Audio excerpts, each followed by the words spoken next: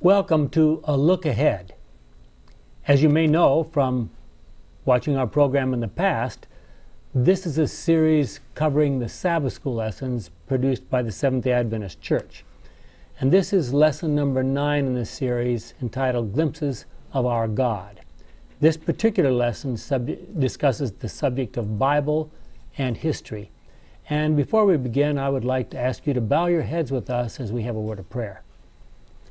Our kind and wonderful Father, we are so thankful that, in fact, you are a part of the history of this world. In fact, the history of this world is really your story. Maybe it's covered and maybe not everybody recognizes it, but we acknowledge it and we want to discover even more clearly the truth of that fact in this time we spend together is our prayer in Jesus' name. Amen. This lesson is about how God has interacted with human beings and thus guided human history in a sense. And so I would start out with the question, is human history really just merely a random collection of human activities over a period of time? Is history cyclical? I mean, our clocks go around in circles and we go from January to December and we, come around to January again, and it does seem like a lot of it's cyclical, right?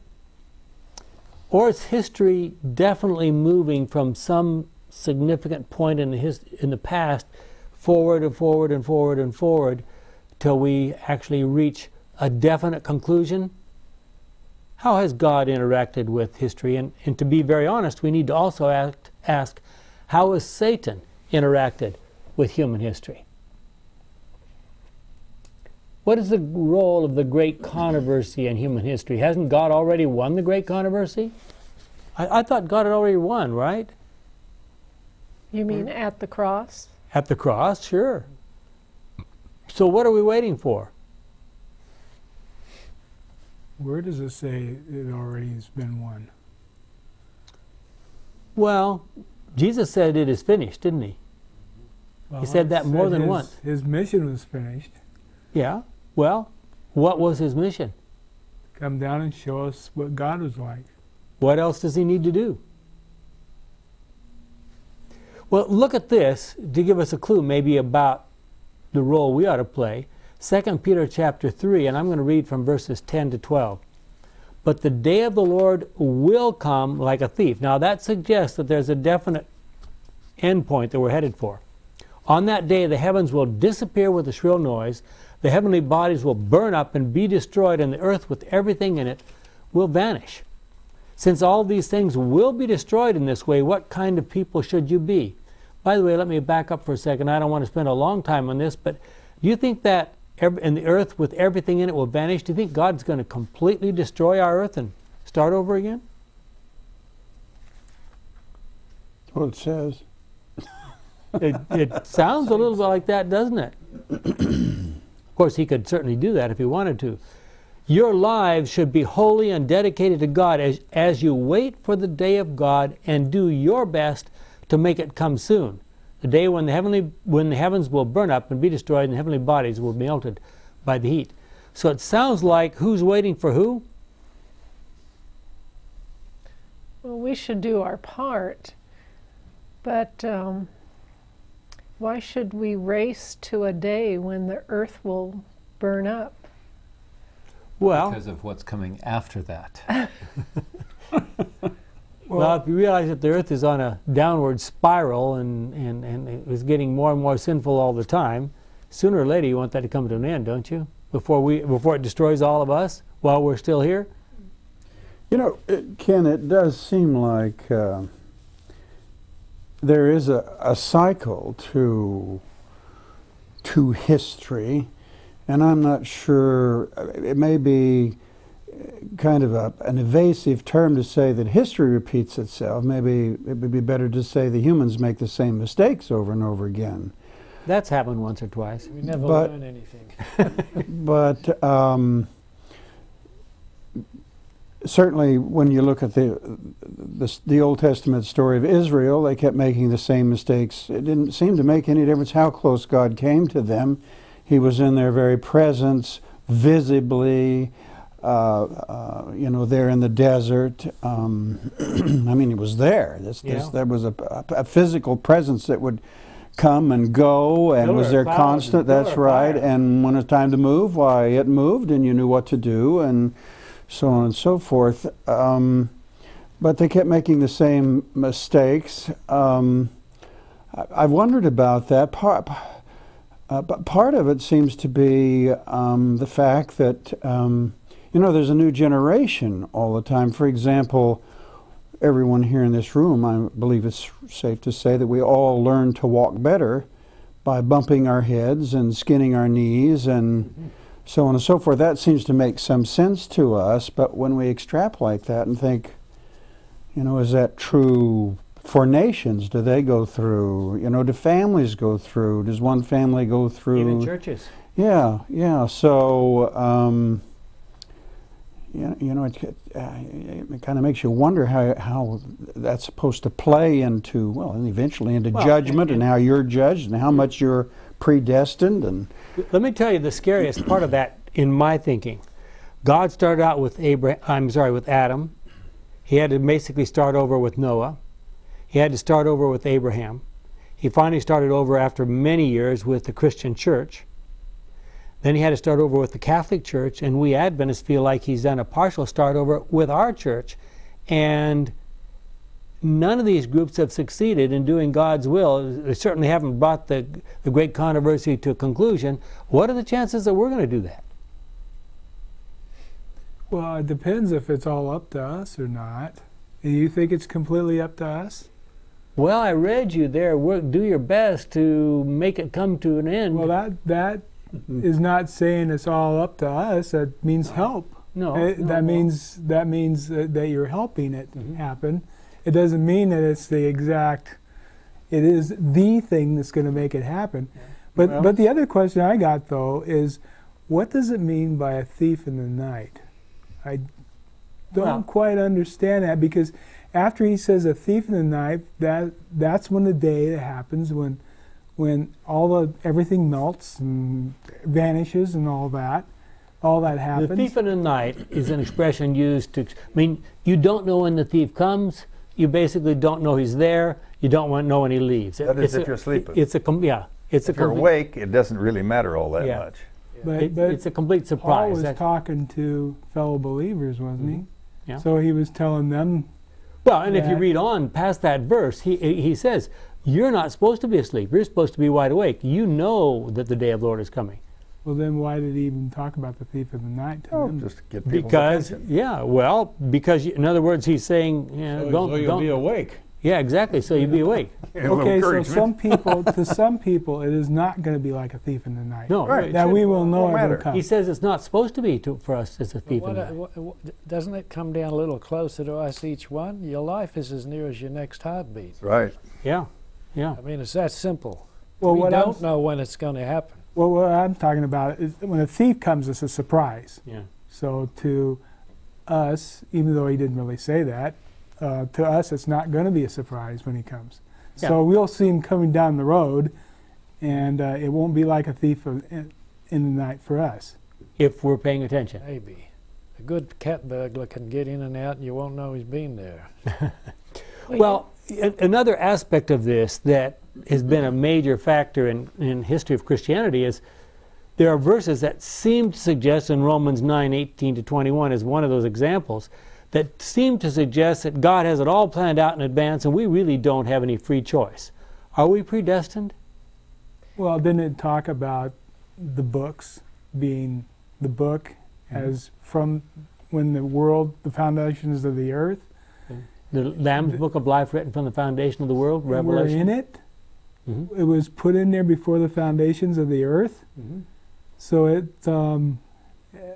that's kind of something to consider there. God seems to know in the future because his prophecies, like the book of Job, is a foreshadow, I've heard, of how Jesus suffered on the cross. He felt forsaken like Job felt forsaken.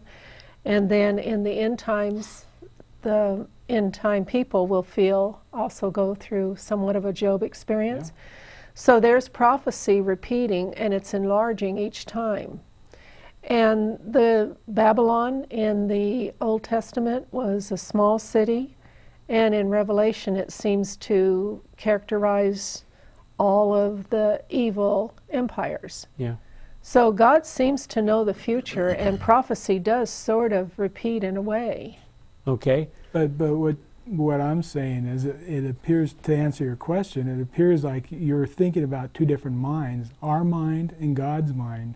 Yeah. God's mind seems to be able to have knowledge in spite of time. We have to have time played out in front of us to actually know what's going to happen at the end. The question is, in order for God to know in advance, does it have to be predetermined and predestined? That's the question. Well, aren't there some things which are predestined? I mean, aren't I predestined to have brown eyes under some circumstances? Well, okay, let's talk about that. The word that's translated predestined in the Bible is prohorizo, in the Greek, is prohorizo. Horizo is the word from which we get our word horizon. You can recognize the difference. So what it means is that each one of us, even at the point when we're born, there are certain boundaries beyond which we cannot go. I will never be a black woman, for example. See, I will never be, even though I spent many years in Africa, I will never be an African. I will never be an Asian. I will never be, I mean, you know, my eyes will always be blue. That's the way I'm born. See. So, and each of you could, you know, give your history and say, oh, yeah, this is the way I am, and I'm never going to be anything else. And each time, basically, we make a choice, we're eliminating some other possibilities. We're going down one path, which means we're not taking other paths. So, yeah. Isn't it a question of parameters? we know that from the highest to the low, somewhere in our lifetime, we're going to be given a choice to make, given a situation to make a choice. Predestined to me indicates you were pre-programmed like your computer. Yeah. I don't think that's so. Well, in some cases, we can be pre-programmed. There is evidence to indicate that we can be pre-programmed to have a disposition toward alcoholism. Mm-hmm. We can be pre-programmed to have a disposition toward, I can't think of anything else right now, but there are, I think where choice comes in is that even though I may have, and correct me on this, and I think it may have some insights into some other, some other things that we're dealing with here, I may have a predisposition because of my ancestry into, let's say, alcohol, but I can make some choices. Yeah. And I may not overcome my complete control over alcoholism in my life. I may go back and forth into that, let us say. But this is my perception. The choices I make can make a difference in how my children are predisposed. Yes. And so actually, in a way, I can almost change my genes by those choices. And there's a name for that science. It's called epigenetics, and it's being studied intensively as we speak. Well, I'm glad to know him. But we're also so far in the told future. You're not tempted beyond what you're able. Yeah.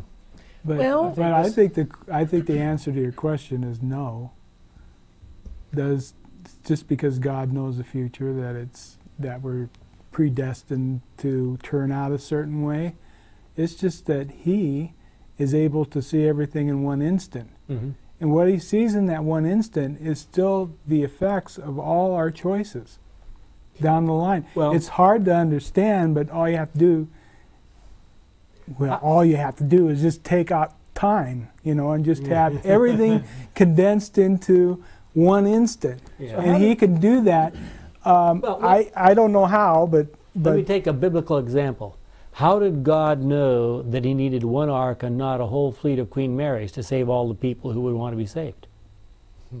And why did He have extra room then? Well, we don't have any evidence that He had extra room. Well, Ellen White said there was plenty of room for other people to get in.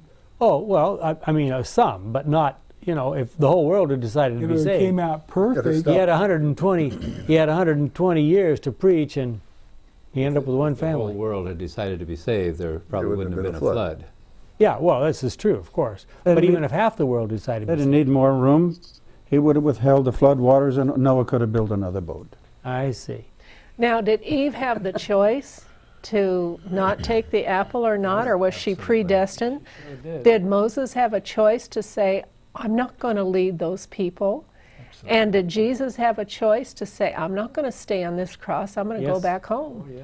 So how does this fit with this history repeating itself here in the Scriptures? Well, as Christians, we tend to believe that the Bible is the most accurate and comprehensive in terms of all the way back and all the way forward history that we have available to us. Now, some of our friends, who of course would dispute that in terms of its accuracy, I would say it's very accurate. The question is it a distorted report? Is it a biased report? By accurate, do you mean historical, or do you mean truthful? Or? I mean historically accurate. Right now, we're talking about historically accurate. Well, maybe not historically complete.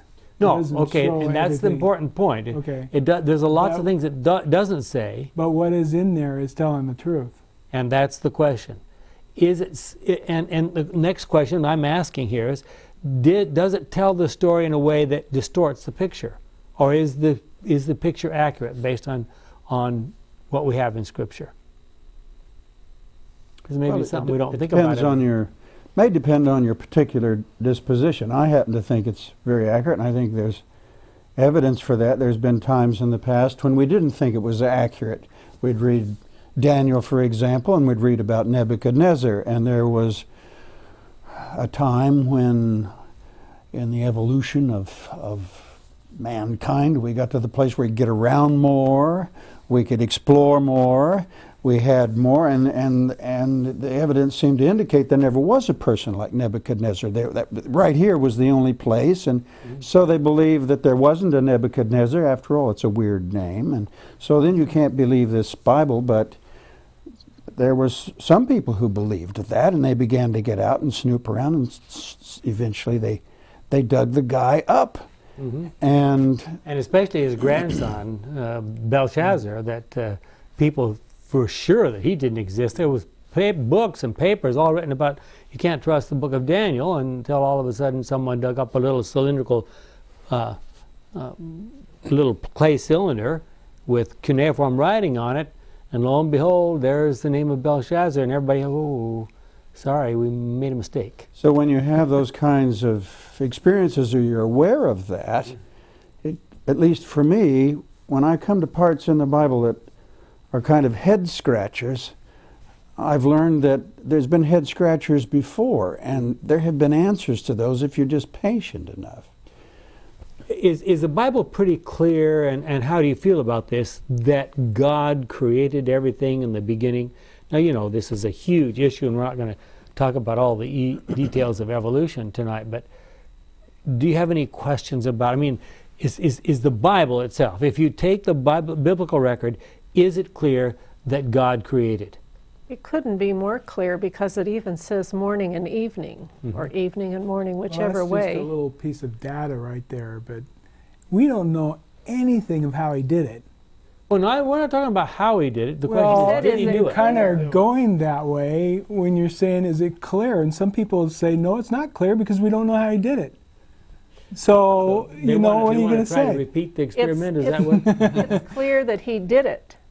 Well, the Bible is clear that it says that he did it. Yeah. That's true. Here's the tricky part. Let's be honest. The people who don't want to believe that God created, the real reason why they don't want to believe that is because they don't want to believe God has anything to do with the ending either. They don't want to think that someday they're going to face judgment. Well, they got an ending anyway, no matter what they do. Well, you know, if the whole world just blows up, or we freeze to death because the sun burns out, okay, I mean, that's going a long time after us. How about just getting old and dying? Yeah, I mean, it's still an end. That's fine. It's still an end. It is a. That's not the same as facing a judge. If you get in and you read, if you get in and you read this book, that is not just a topic of the first 2 or 3 chapters of Genesis. That is, from beginning to end, every author talks about that in one way or another, that God is the maker of things and the creator of this planet, and that's the core of our relationship with Him. So also we see the full character of individuals. We don't see the perfect character of each one. We see the other side of them where they made mistakes. And I think that adds authenticity to it, because it's not just the better parts of life that are getting recorded. Yeah, exactly. Well, down through history, God has also made many predictions. How does He do that? How can He predict something that's going to happen hundreds of years in advance and get it exactly right? He knows our genes. He knows our genes. Because He's God. That's right. Yeah. One of the He's unique. Ones. Well, does that imply, here's the toughie, does that imply that He can predict in advance our free choices? In that case, are they not free, really? I think He knows, but if you take a little further, we'll go back to being predetermined. If it is, why we bother with trying to get other people on board for salvation? Yeah. So the person that named Cyrus and Darius, they didn't have any choice in the matter? Well, most of us don't have any choice in our own name, do we? No, I'm not talking about the people that ended up with a name. You know, He predicted those names 300 and 400 years, so now Joanne gives birth, and here is the guy that's supposed to be Cyrus. She has no choice. She just doesn't even know it. She just blurts it out because... Named him Cyrus? Yeah. Yeah, because that's just, God said that's what she was going to do, and so that's the way it is. How do you come up with choice there? I think Nebuchadnezzar at the end, he had finally gotten it figured out. And some of those earlier world-dominant leaders, some of those were absolutely ruthless. Some of them weren't quite so ruthless. So what I'm saying is there's a difference here and there. It would indicate something happened in their lives. When we talk about choice, does it make any difference whether she had the choice to name him Cyrus or Billy? I mean, really, well, the question is not the naming. The question is what he does with his life. That's right. Well, but I mean, it's predicted that his name is going to be Cyrus, and somebody has to name him that, and so the question is, did the person who named him that have any choice in that? And is the power of choice, is it important whether you have the control over that or if something else? Well, the father of John the Baptist theoretically had choice, but in reality he didn't on what to name John. He was aphasic until the name was decided to be John, even though that wasn't the name of the family. How did he decide it, though? He was told. Well, that's different, isn't it? So in that case, just the name was predetermined. Have you ever tried to predict the future? People do in Vegas all the time, and you can horse up races. to a point, can't you? How accurately? If you're good at it, I'll take you to Wall Street and we'll make a lot of money. Well, I bet you I can predict the future. If I go over there and turn that light switch off, these lights will go off. Yeah, but who cares about that? Oh, well, I'm still predicting the future. Come on. You asked, can I predict the future? I can. Up to a point, you can. Yeah. The thing sort of semi-allied to this that I've wondered, I think God knows what's coming. If the devil can get Christ up on the top of the temple steeple and show him all the kingdoms to come, whether it was all, we don't know. But if he could do that, I know God's got a good idea. You know, I'm pretty good at predicting some things, saying if such and such happens, then this is going to happen, that's going to happen, and so on and so forth. So that's but I can't make that happen. I can be wrong. That's one of the tricky parts here, because some people and if I am right, I always rub it in. Yes. God, some people have looked at God and said, God is like a gargantuan computer. He knows if you make this choice, this is going to be the consequence. You make that choice, that's going to be the consequence. He doesn't know the future, except that he knows all the possible choices, and so he can sort of predict that way. Mm-hmm. Well, I think he certainly has that capability, but I don't think that's not the limit. That is not what he is dependent on. There's some people that even question if there's a such thing as randomness, that everything can be predicted if you had enough data. And and so you can get into these philosophies and go clear off into the who knows what. It's kind of hard to tell, but I know from me that I don't know what's going to happen. As far as I'm concerned, I'm making my own choices. Okay, that's what I'm worried about. We need to keep moving, because... Well, does it say in the Bible that God ever made a mistake, or...? Not that I'm aware of. No. He was sorry that he made man. Mm. He did create Lucifer. He repented. In other words, he did something different. Well, one of the questions would be, if God can see all our futures in advance, does he mistreat the people he knows that are going to be lost? He hasn't. No. The story of Judas is a classic example. Judas, went back and forth. He knew that Jesus had the ability to do everything that Judas wanted him to do, but Jesus just wouldn't do it. Judas tried to force Jesus to do what he wanted him to do. He said, "You could be king if you just get your act together. What's wrong with you?" That was Judas's attitude. And when Jesus washed his dirty feet in the upper room that Thursday night, at first he was almost ready to confess his sin, because he had already made a contract with the Pharisees and Sadducees. He was going to betray Jesus. And then he thought, how can a person who's supposed to be a king be down here washing dirty feet? And he said, this can't be. Can't be. He's never going to get his act together. He's not going to make it. That's it. You can read about that in Desire of Ages, page 645. How did God treat the nations who rebelled against him? The special chosen nations, Israel and Judah. He was sending them prophets, a lot of prophets, up until the very day when they were, and he tells Hosea in Hosea 11, 7 and 8. In fact, we ought to just look at that. Look at Hosea 11, 7 and 8. They insist on turning away from me, God says. They will cry out because of the yoke that is on them, but no one will lift it from them.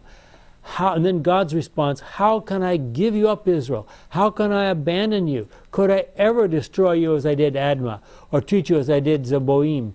Now, Admah and Zeboim were small towns that were destroyed along with Sodom and Gomorrah. My heart will not let me do it. My love for you is too strong. What does that tell us about how God feels about having to let people go sometimes? He's in anguish. Mm-hmm. Yeah. The Old Testament... Did he feel that way about people that weren't Israelites? Did he feel that way about the Moabites? Did he feel about that about the Chinese over in... Well, he sent 3 prophets just to the Assyrians, just to Nineveh. They didn't all go to Nineveh, but Jonah went to Nineveh, and the other prophets prophesied about Nineveh. They weren't Israelites. And then God seemed to claim that all these bad things, these armies coming in to Israel, was his doing. Yeah. And he says there, I instructed Nebuchadnezzar to do this and that. I told the Nineveh, the people, the Ninevites, the Assyrians to come and do this and this. And then some places they even go so far as to say, well, they did more than what I wanted them to do. His enemies. That's a very interesting thing. Well, if God created in the beginning, does he want us to take the attitude of a deist? The deists, believe that God sets everything in motion and then he goes off for a long vacation. Is that the way it works? Or is God active every day in our lives? Exactly.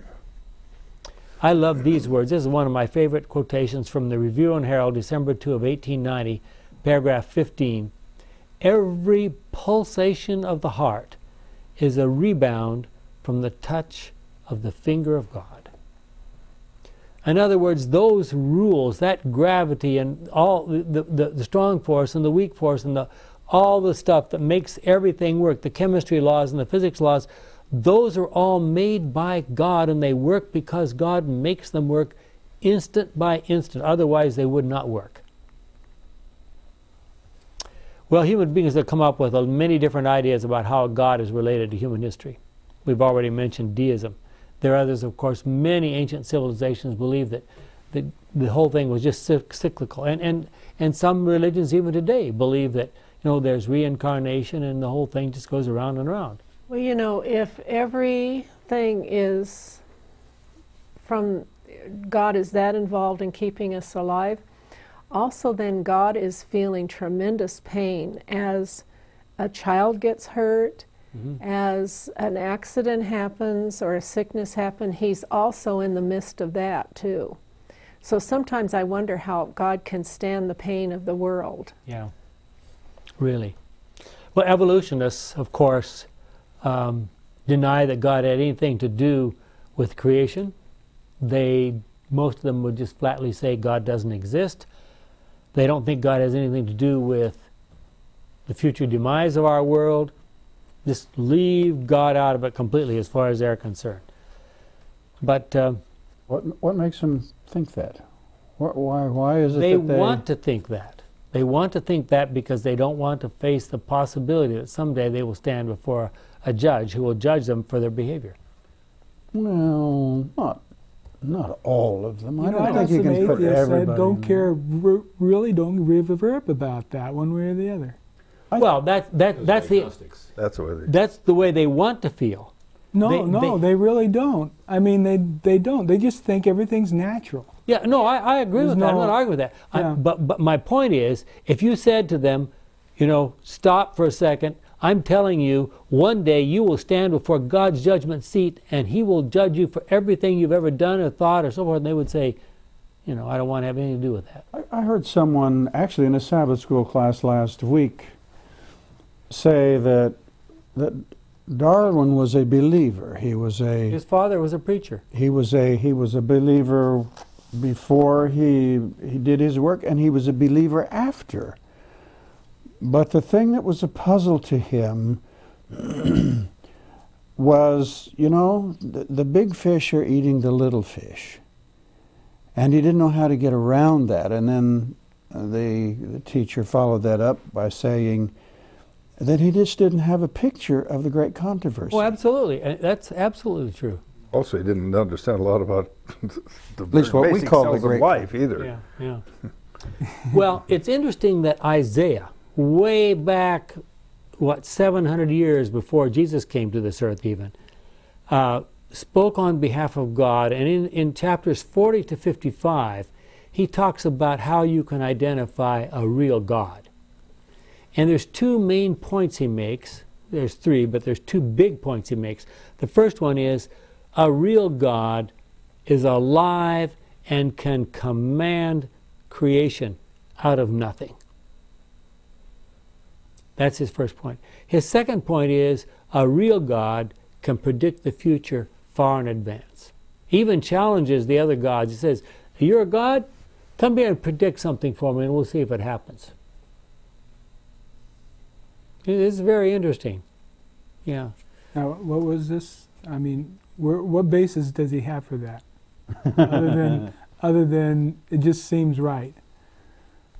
Well, you mean what basis does Isaiah have? Yeah. Oh, because his children were predictions. When they were born, God says, before this kid is old enough to say mommy and daddy, such and such and such will happen. And it did. Well, I still think the basis is faith at the beginning. Well, yeah, but how many times do you have to see, okay, here's a prediction, there it happened. Here's a prediction, there it happened. How many times do you have to see that before you start saying, But no matter how many you have, there's always opportunity for... Yes. For... Exactly. So, where do you? But if you take that approach, you should never drive on the street. You should never walk anywhere. You should never enter a building. I'm not saying scared. I'm just saying that there's an opportunity for doubt. Yeah, there's always an opportunity for doubt. Sure. Well, that's where faith will be complete in that. And it's got to be a decision. Where are you going to get that information? That God can create from nothing and that He can predict the future.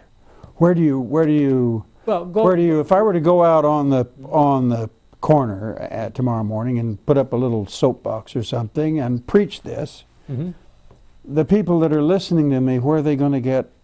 How are they going to get that information? God doesn't come down to their lives each day and create a flower right there in front of them, and He doesn't. Do you believe history is reliable? I guess what I'm saying is you're going to have to go here to get that information. Well, you're going to have to go here if you want to get the predictions. If you want to get the fulfillment, you can get it. You can go into history. It'll be in there as well. But if you don't want to trust this, you can get the information for a lot of the predictions. You can get the fulfillments. You can get it out of history. You don't need to go to the Bible. Look at Daniel 2, Daniel 7, Daniel 8, 9, etc., etc. Ezra, Nehemiah. I could just go on and on. There are a lot of short-term predictions, and there are some really long-term predictions. Look at the book of Revelation. Where are we going to get evidence that He created? Is there any evidence today that, going to go out and look on the front porch here? Oh, there's an example of this has been created from nothing? Well, from the books of Moses. Yeah. From the Genesis. I can show you the seed of a little pepper plant and what happens to it when it grows up. To me, that's creating something, maybe out of almost nothing. It's just a little... So maybe although you can't see it absolutely pure, there's enough... when you see something like that, there's enough message there as some sort of inspiration. That's why faith is important. We're probably aware that critics have tried to discount the book of Daniel. They've tried every method you could possibly imagine. The most successful has probably been, at least in modern times, they have said, well, Daniel was not really written by Daniel, and there's all sorts of reasons why they listed why Daniel couldn't have been written by Daniel. Almost every one of those reasons have been discounted, have been proven wrong, and there's almost nothing left. But one of them, they still believe it. They still believe it. They believe that Daniel was written around 165 BC, and that it happened after much of the predictions that were made in the book of Daniel had already taken place.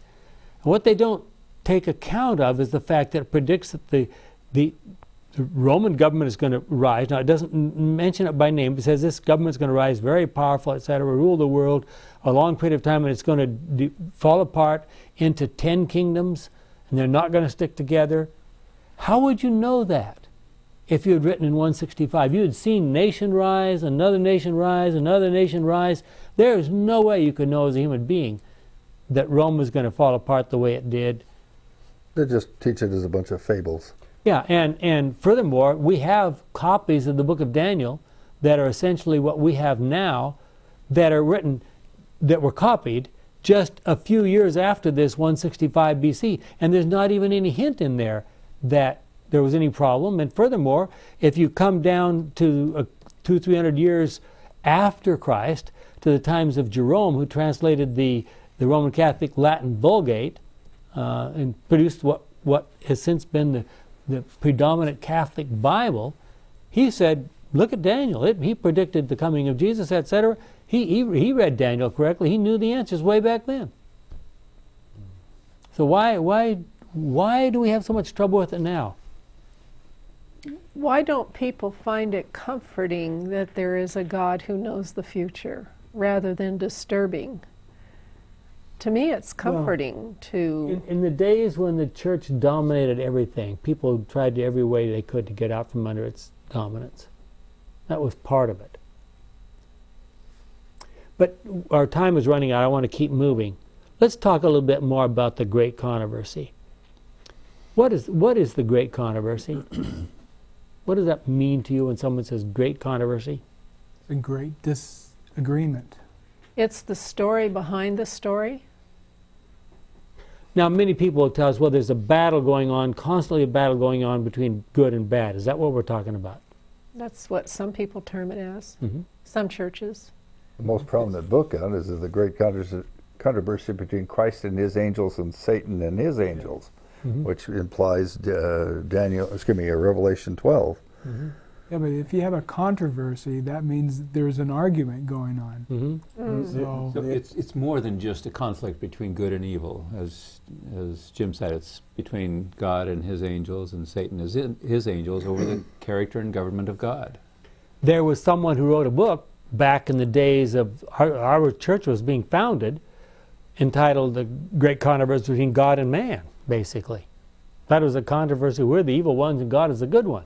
It's his story, his origin, history, and end, or something like that. But a fellow by the name of Hastings. Yeah. But it's just it's more or less about Israel. Yeah. It has the great plan that Ellen White talked about. He doesn't even understand Ellen White, one of the founders of our church, of course, has an incredible presentation of what we call the Great Controversy. Of course, her 5-volume masterpiece is called the Conflict of the Ages series, and sets it all out very well, and basically says that the great controversy is a battle between Satan and his angels and their accusations and claims against God, and God's attempt to answer those accusations and claims in a decisive, clear, definite way that we can believe. And that controversy, of course, started out in human history, the human history part of it, back in Genesis 2:17 and 3:1-4, where God says, in the day you eat of it, you will surely die, eating of the tree of the knowledge of good and evil. And what does Satan say? You will not die, it's a lie. But he was lying in heaven, thousands of years earlier. Sure. Yeah. But people have to know that this great controversy we're talking about it's different than the Mormon great controversy. I started talking about this to somebody, and they thought I was a Mormon. So there's two different types of stories, big picture stories, that's prevalent here, and so don't put them all together. They're different.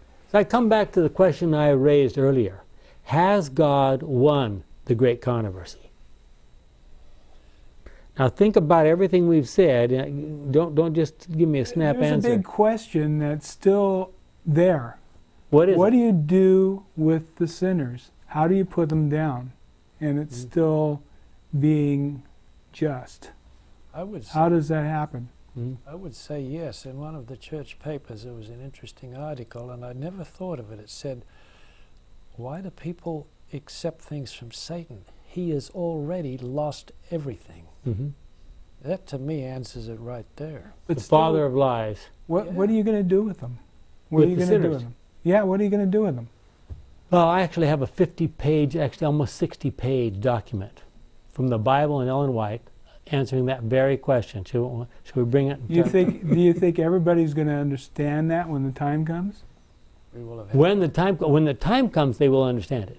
Everyone will understand. Yes. Had their chance. So that's, people don't understand it yet, and that's my answer. They don't understand that. Yeah. That's true. I think when the day of judgment comes, everybody will know what they should have. Well, and where's the evidence for that? The best single verse for that is Philippians 2. Maybe we ought to just look at that for a second. Let's go to Philippians 2 and verses 10 and 11.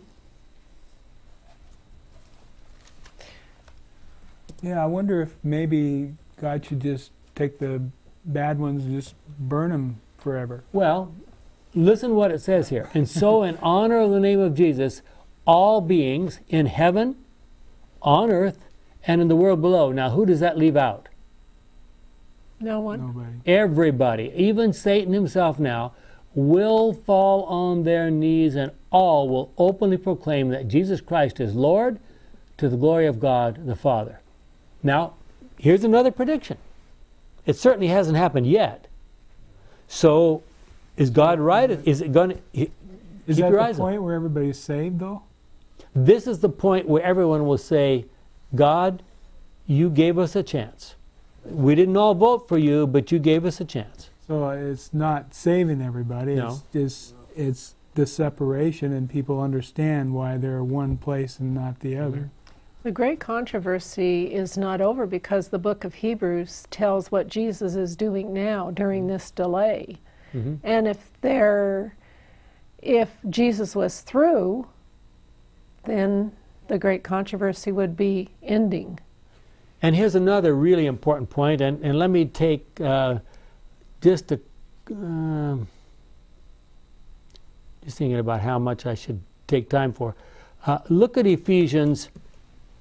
Let's go to chapter 3, starting with verse 7. And it will give us a clue about how big this controversy is. I was made a servant of the gospel by God's special gift. This is, of course, Paul speaking. By God's special gift, which he gave me through the working of his power.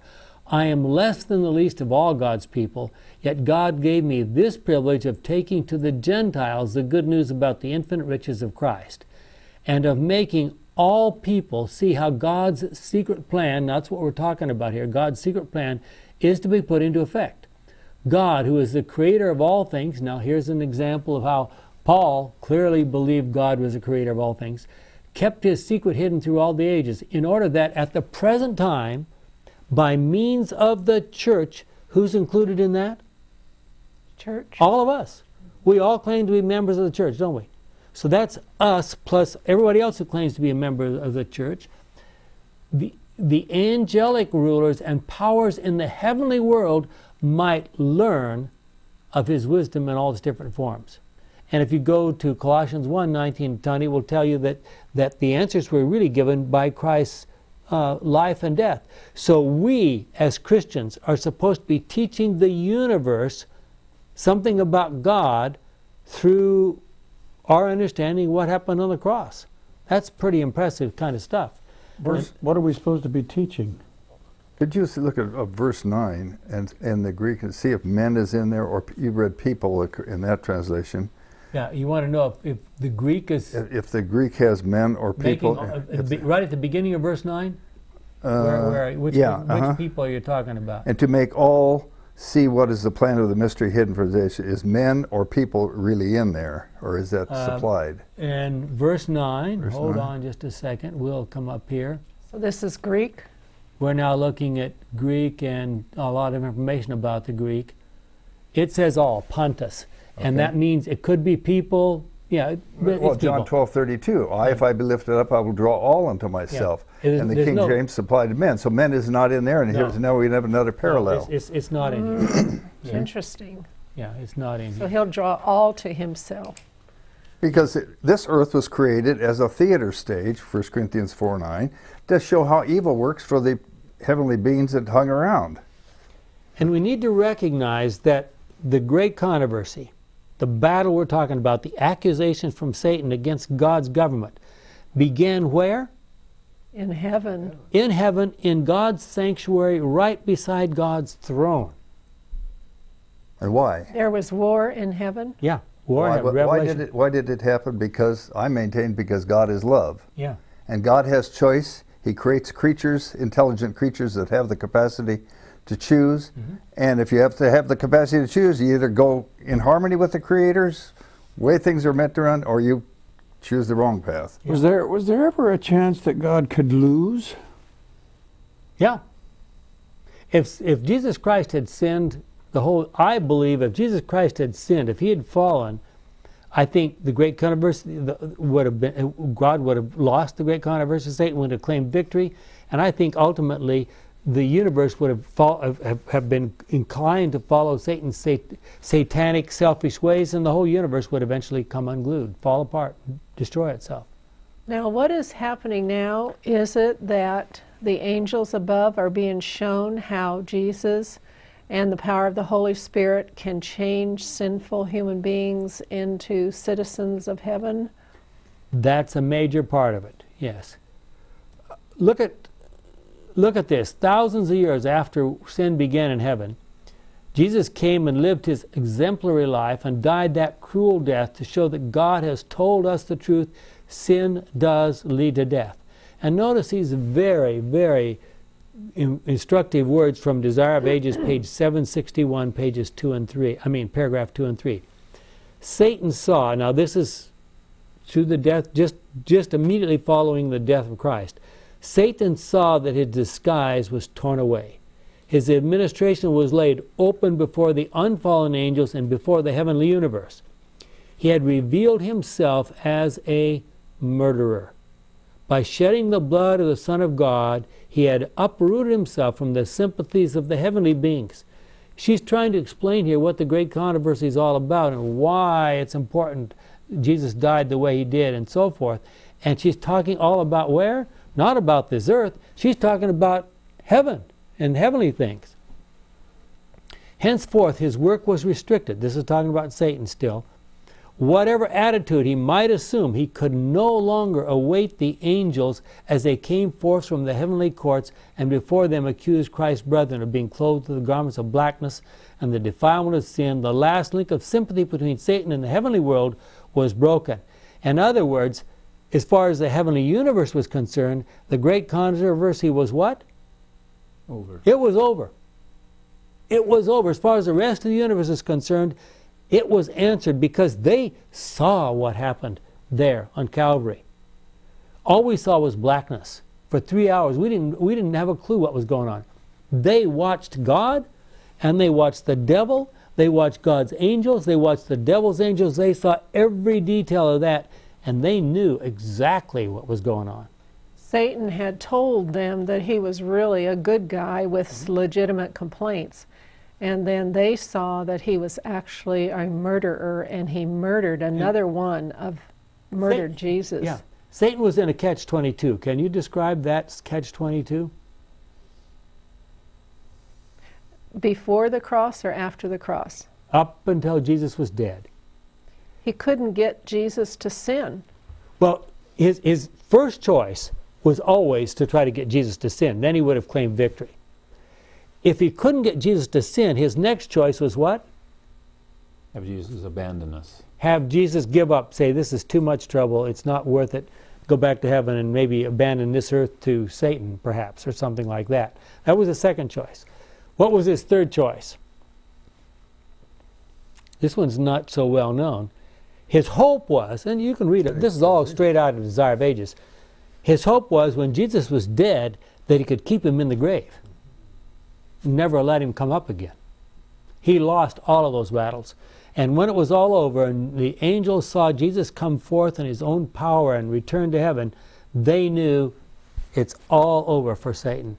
You know, it's kind of mind-boggling to think of the strength of Jesus when you think of all those that how he foiled Satan in all three of those. We would have failed in any one of them many times over. How could he keep him in the grave? Is it just power or just claim? Yeah, it was his claim that anybody who was dead belonged to him. Jesus died not only the first death, he died the second death. And Satan would say, that's the results of sin. Jesus is treated as a sinner. He's mine. Leave him alone. His body, it belongs to me now. Yet he said at the beginning that Jesus said that he can lay down his life and take it back up again. Sure. So Satan was denying that whole thing. That was moot before he even started. Well, sure, you can say that. And what we know historically, according to Desire of Ages, again, I'm expanding on what the Scripture says, 2 angels came down. The 2 angels who had been guardian angels for Jesus all his life. One of them is Gabriel. We don't know the name of the other one. But he comes, the 2 of them come down. One of them rolls back the stone, and the other one says, Jesus, your Father calls you. And he came forth in his own power, his own divinity. He rose in his own divinity and came out of that grave. And Satan was furious. He was so angry. And Satan's entire host were just hovered over that grave. They were doing everything they possibly could do to prevent God's angels from getting through. But, you know, the Bible tells us how the Roman guard, fell like dead men. It wasn't just the Roman guard, it was Satan's entire host that fled When those two angels came in God's power, they could not withstand it. They were gone. And Jesus came forth and it was all over. And we read on here, yet Satan was not then destroyed. And notice these very important words. The angels did not even then understand all that was involved in the great controversy. The who didn't? The angels. They had seen it and they still didn't understand. The principles at stake were to be more fully revealed. And for the sake of man, that's all of us, Satan's existence must be continued. Why? Man as well as angels must see the contrast between the Prince of Light and the Prince of Darkness. He must choose whom he will serve. Well, here's the verses. If you want to read more, read Ephesians 1, 7 to 10, Ephesians 3, 7 to 10. We just read those verses. And also Colossians 1, 19, 20, and of course Patriarchs and Prophets 68 and 69. Great Controversy, chapter 29, too. Yeah. This earth is not an isolated island. We may be the only place in the universe where sin exists, but the entire universe is focusing their attention on us and how the sin problem will be resolved. And of course, that's 1 Corinthians 4, 9. What do you suppose is it that why do you suppose is it that a humble carpenter from an obscure village who left his carpenter's bench and preached and healed for 3.5 years and then died a cruel death became the dividing point in human history? Well, the whole doctrine of salvation can be expressed in this one sentence our Bible study guide says, God cancels our hopelessly stranded history and in its place puts His history. Mm-hmm. And you wonder exactly what it means by that. Our sins are laid upon Christ. What does that mean? The truth is that God came down, He answered the questions in the great controversy, and He makes it clear to us, or He tries to make it clear to us, that we have a choice. We can choose to live lives like Jesus lived, or we will die the death which Jesus died. That's really what the great controversy ultimately is all about. Sin pays its wage. The wage is death, Romans 6:23, and we are all sinners, Romans 3:23. There's no question about what we deserve. But there's a question about what we may become if we cooperate with God. And while we're running out of time, people who wrote history almost never write it in a way that reflects badly upon themselves. What about us? It's been 167 years since the Great Disappointment, and we're still here. Why are we still here? When will we finally get our act together? When will we get prepared? When will that marvelous group called the 144,000 form? You could be a part of it, and so could I. See you next week.